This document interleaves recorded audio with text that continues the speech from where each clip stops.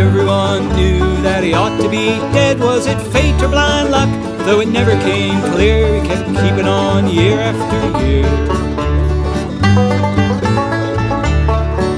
Now Phineas Gage was a prince of a man, a hard-working foreman, the best in the land. Resourceful, respectful, responsible too, the pride of the railroad and crew.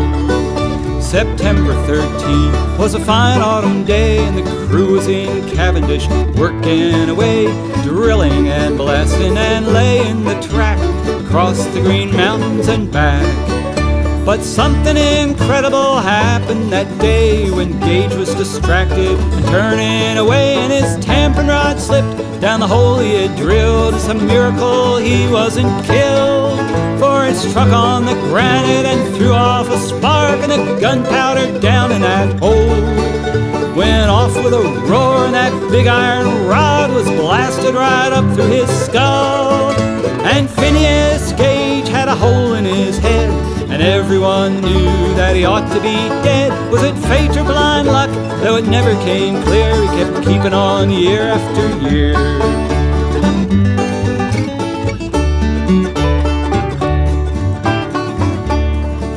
Poor Phineas lay in a heap on the ground, and they knew he was gone as they gathered around. But he sat up and started to talk, and instead with a big bleeding hole in his head. And he rode in an ox cart with nary a groan, and arriving in town he got out on his own, stepped up on the porch, took a chair and sat down as the townspeople gathered around. And the doc come a-running and took off his specs, and he said, "Mr. Gage, better cash in your checks. Well, it's time you quit talking and learned how to pray. You'll be meeting your maker today."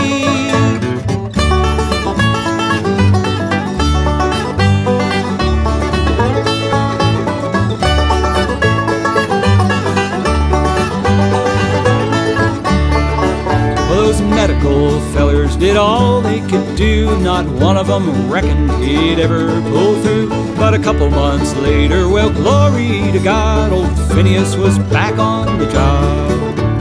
But something had changed, and he didn't last long. He was loud and profane, just could not get along. Then his friends turned away, saying one thing's for sure, old Gage isn't Gage anymore. So he worked a few odd jobs on farms and in town, and caught on with a sideshow and traveled around. But that big iron rod was his only true friend, going with him wherever he went. A medical miracle, Phineas Gage ended up down in Chile, driving a stage.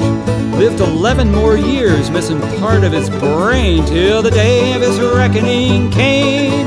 There's a strange-looking skull and a big iron rod down at Harvard, they're still on display. And the students and brain people all the world round still study the case till this day.